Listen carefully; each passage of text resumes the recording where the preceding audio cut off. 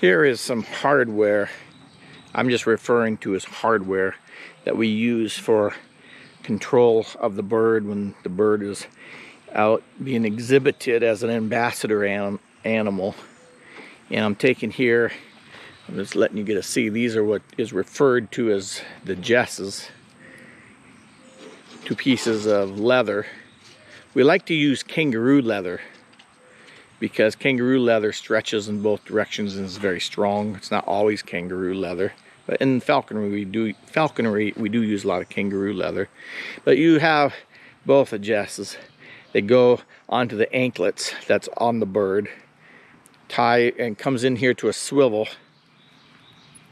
and that the swivel's there. So the leash, this is referred to as the leash, has an end stop on it. So all practical purposes, your jesses go to the swivel, your leash goes on this end of the swivel, the head there gets, and then so with these being to the bird, each leg of the bird, and now this can swivel and things don't get all tangled up. This is what I refer to as the hardware for the bird. So on Delilah here, the spectacled owl, and so I'm going to bring her up close. I'm going to try to do this and get you an opportunity to see under all her fluff. But here is what's referred to as the anklet. You can see the grommet there, and the jess will go through that grommet. These anklets are a little thick for her, so I actually want to narrow those down. I'm going to trim them and make them more narrow, these anklets. And I will do that off video. I'm not going to take the time and show you on video. But that is some of the hardware that we use for when we have birds. Like when you saw, or if you haven't seen it yet, go back and watch my video of the falcon eating, for example. The system is basically the same. You'll see the 2 jesses come down from each leg, tie together to some sort of a swivel, and then there'll be a leash attached to that, and then that would be tied to the glove or tied to a perch, that type of a thing. And it just keeps the birds under control. One, of course, if they don't fly away, and the other is to keep them safe. And I'm going to go ahead and take her out here. What do you see there, Delilah? You're getting all puffed up. And you can see I can hold her without using a glove, obviously. Her talons aren't as sharp as they could be, and she's not grabbing on hard. If she were to grab on hard, even with dull talons, it would hurt. And again, I'll put her back down.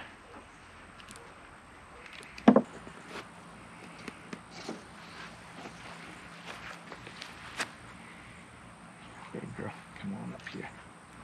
There we go. Come on. There we go. Have Delilah here with her jesses. Now, we call this being jessed up. She has her jesses on the anklets, on her foot.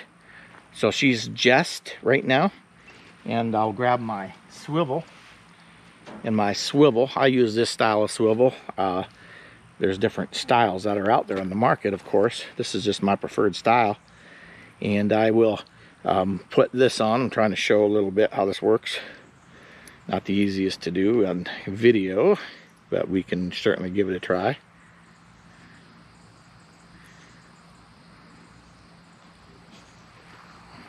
I'm trying to do this close to the camera so you can kind of see. So therefore, she's not sitting on her block. I've worked that swivel into there. So now we have the jesses. Come on, you clumsy thing. Let's get you back where you belong on the glove. There we go. Awesome. So now both of the jesses are here, coming down to the swivel. Now we put the leash through it, through the hole here. Pull the leash through. That's why these gloves have this ring, this D-ring here. Tie what's called the falconry knot to the D-ring.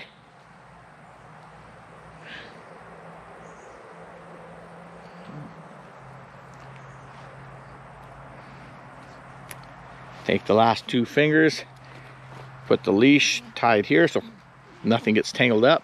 And there's a bird that is jessed up. She has a leash on. She can sit on the glove. Now, if she were to try to fly away, she's not going to go anywhere. She's in control. I put her back up here on this block like that. Give her some slack, undo all this. And I can even talk to you like this here. If she were to take off, if she could fly, if she's a little older than she is, and she wanted to try to fly away, she's connected to my glove. I have complete control over her. It's really important that we handle these birds properly.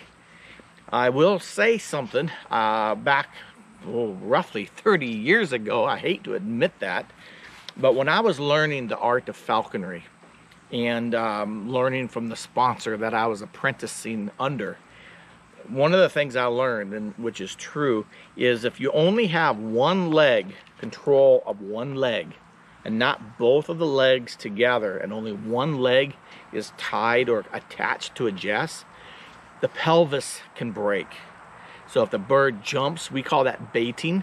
So if the bird jumps from the fist with just one leg attached and is dangling by one leg, it can break the pelvis area. That's something we never want to have happen.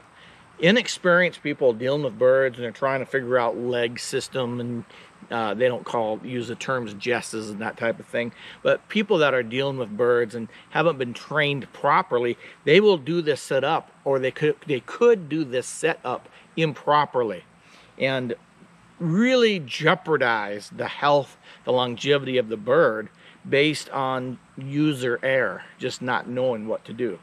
So when you go to a bird of prey program, for an example, say you go somewhere where they're doing flight demonstrations, maybe you're at a zoological park and they're showing you that Eurasian eagle, owl, or whatever it might be, just know those handlers, they're just not somebody that just that morning, hey, go ahead and handle the bird. There is a training that comes with these things, and it's hands-on experiences that provide safety for the birds, health, and longevity. At all costs, the birds are the highest priority. They are in our care. They are in our management. It's what we do. And of course, accidents always happen. We know that. But we do everything possible that we can, and to do things properly and correctly. See, here we go. Here's a bait. And she's a young owl, so she doesn't have much wing power right now. But that was a bait. And she tried flying over into this part of the yard, and I just put her back up on the glove.